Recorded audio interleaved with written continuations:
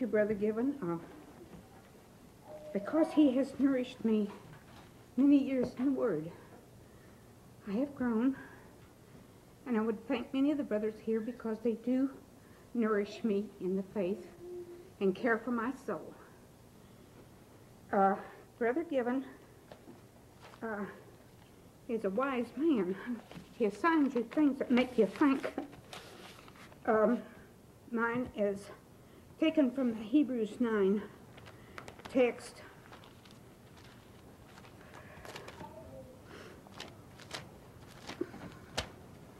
It's already been quoted this morning, but it is good always to rehearse the word.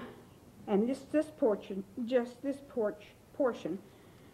how much more shall the blood of Christ, who through the eternal Spirit offered himself without spot to God, purge your conscience from dead works to serve the living God? And the question was, what does having my conscience purged from dead works mean to me? Has it any bearing at all in my life? Is it just something that I've heard and I can repeat what someone has said? Or is it something that I did hear in the hearing of the ear, but now, because the word is mixed with faith, it's mine?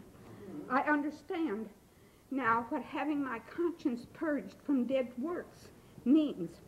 It means that I'm one with God and Christ because they will have fellowship with me. They cannot dwell in an unclean place. Therefore, this part was necessary in our redemption also, that we be purged from these dead works, that our conscience isn't defiled.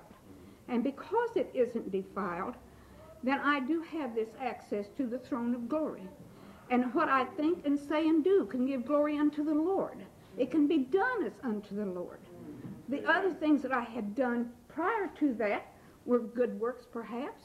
I could be sympathetic, compassionate, kind, giver, doer of good works, but they didn't count because it wasn't done as unto the Lord, because my conscience wasn't purged from those dead works.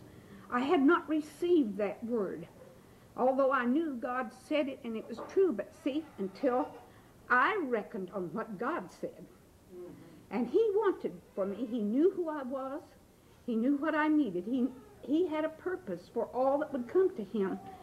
And I could be a son of the Most High God. God knew that. I needed to know that. And when I started reckoning on that, because my conscience was purged from dead works, because my sins were forgiven, they was put behind his back. It isn't that sin isn't yet present. I have this flesh to contend with. But he has purged that. It's up to the pruning that I will allow him to do yet, and the dross to be born out of me, that God's word will do, that will make me continue on, allow me, assist me to continue on my way. I'm thankful that it's that way, because we already know ourselves.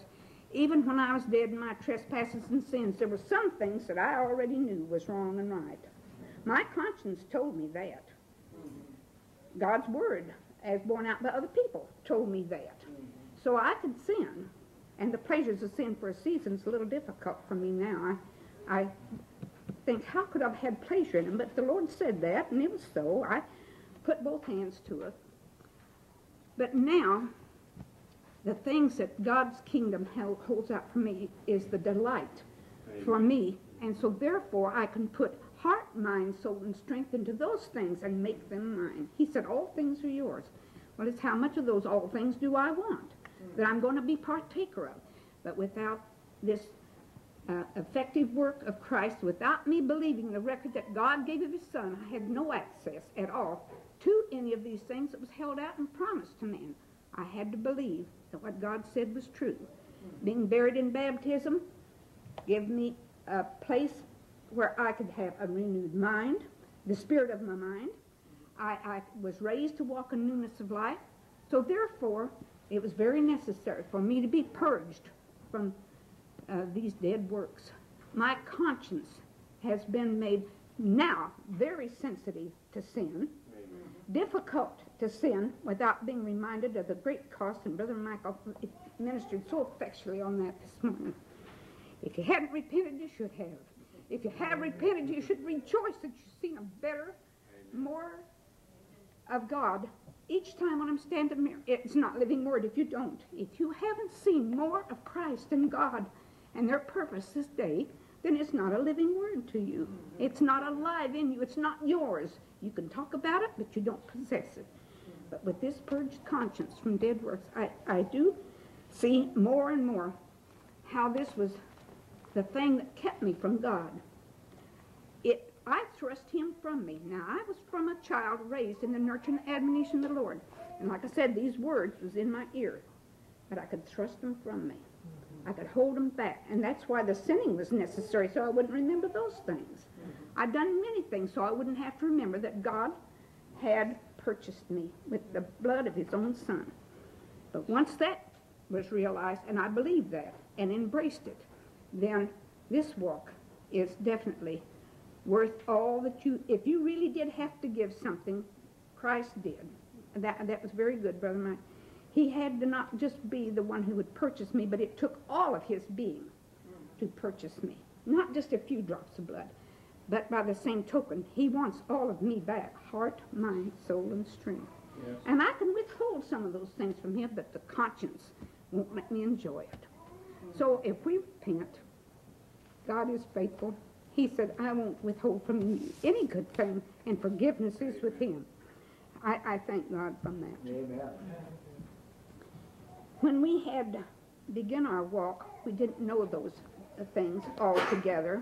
We could continue to hear them, but if we don't trample underfoot the precious blood of Christ, this word that he has given, then God will continue to work in us his good pleasure, to will and do in us and use us, and to be that vessel of righteousness. Whenever Brother Gibbon asked if I would have a part in this, I thought, well, it sure is a lot of preparation time. Well, you've had quite a few years, Becky McCormick. And by the grace of God, if you don't have anything to say in his defense, I haven't learned anything. And I had just said to Brother Eric last week, I thank you and thank God for your faith that you didn't say no when you were asked because you had never done it before. He was saying yes. Well, we should always be ready to stand and speak for our Lord. And so today, I give thanks that my conscience have been purged from dead works, that I can truly serve the living God, and to meet with the brethren, and to be able to say that we give glory and honor unto our God and our Father and his precious Son, our Savior and Redeemer. And he in turn gives back to us more than we'll ever have here, that we can even realize it's a wonderful thought indeed how much he has to give us and would yet give us.